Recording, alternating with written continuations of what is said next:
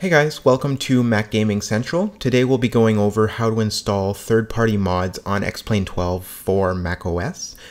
So we will be doing this through xplane.org. This is where you can get a bunch of verified third-party mods for the game. Once you've created an account and purchased what you needed, you can head over to My Account. This is where all your purchases will go, and you'll see that we have a download item. So we'll be doing the Q400. We can just click on that. There'll be two versions in this case for myself. We are running Xplane 12, so in this case you will want to download this file.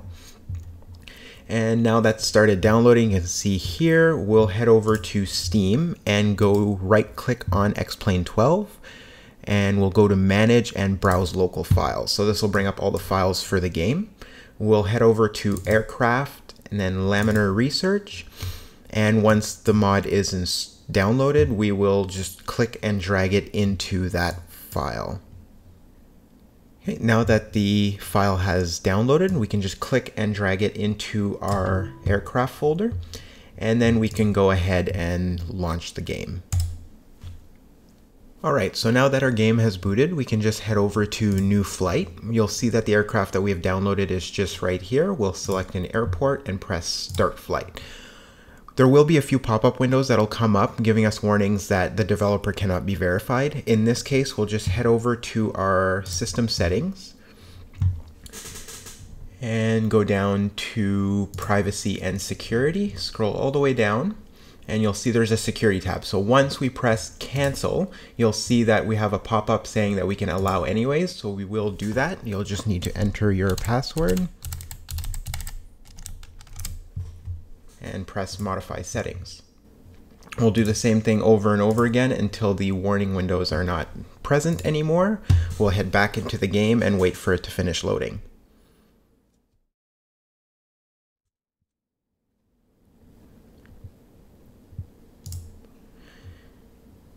Now that the plane has finished loading, you'll see that we'll need to enter a serial number for the plane we've purchased, so we can just head back to Safari where we have our serial number from the aircraft. We'll just copy that and paste it into this window and press activate. It'll take a few seconds and the plane has now activated, so we can just quit the game and relaunch it one more time.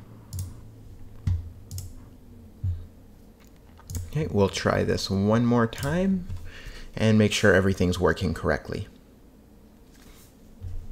Just one more pop-up, we'll click open.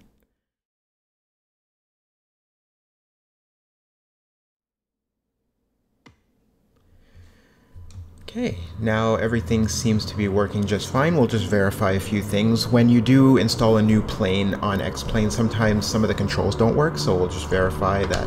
Okay, flaps going down. We can take off our parking brake, just make sure everything's working perfectly.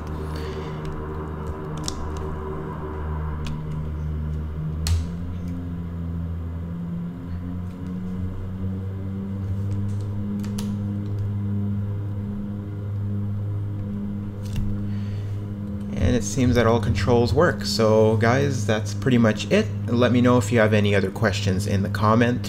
If this was helpful for you, please leave a like and let me know if there's any other content you guys would like to see. This is a new YouTube channel, so just looking for some input if you guys have any.